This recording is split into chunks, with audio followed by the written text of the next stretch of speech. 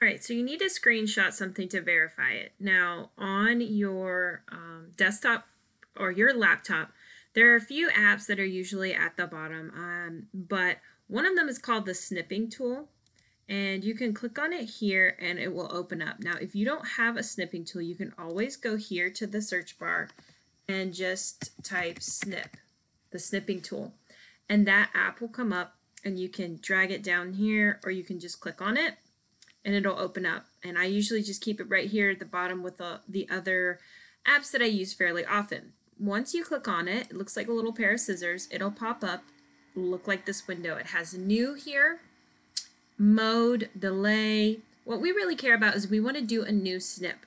Okay, so we want to be able to capture whatever's on the screen as a picture. So we click new, and then what's going to come up is a little plus here, and you take the plus and you just drag it where you want it to be. So let's say I wanted to screenshot that I was on the Neil website.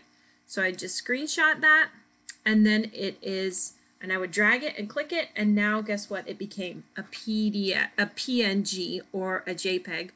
Now from here you can right click this, you can copy it, you can save as, or you can come up here to the little floppy disk and you can save it. You could copy it, you could send it, you can even annotate it if you wanted to, like highlight what you did on here very easily.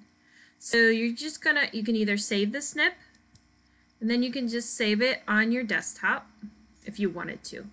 And that's that. So just real quickly again, if you don't have the snipping tool, you can find it in your apps down here, or you can just search snip and it'll come up. And then you just click new, you get the little plus, you drag it to wherever you want to take a picture of, and then it opens up a picture. You can do what you like with it.